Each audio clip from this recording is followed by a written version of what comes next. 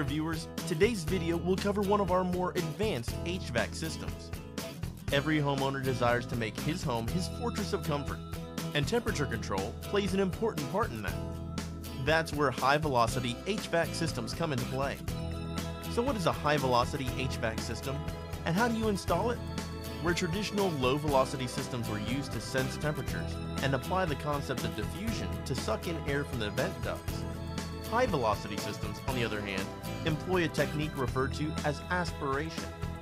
A high-velocity air conditioning unit is designed with a central management system that helps with the powering of controlled flow of air through your living space, either warm or cold air depending on the weather.